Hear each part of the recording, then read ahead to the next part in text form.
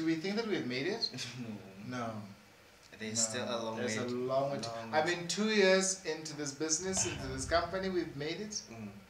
I mean, there's still Paris Haute Couture Fashion Week. There's still Milan. There's London Fashion Week. We need to have a store in Champs-Élysées. The Champs-Élysées. Yeah. We have to go Tokyo. Tokyo. I mean, New York. Yeah.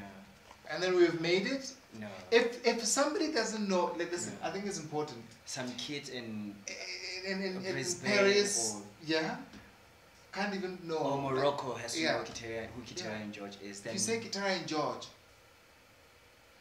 then somebody should be quiet and listen. Oh, Quiteria and George. I know Quiteria and George. But you know what?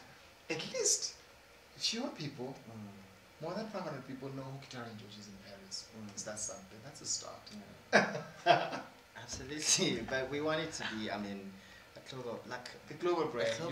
Like when you say Balmain, you know what Balmain is. When you say YSL or Givenchy or Gucci, you know who those people are. So that's where we're trying to get at. So we haven't made it as yet, but we are in the process. We are getting there. We're learning every day. Guns blazing. And then stay in your lane. We know our lane. On your throne. On your throne. Hashtag. Hashtag it. You're one.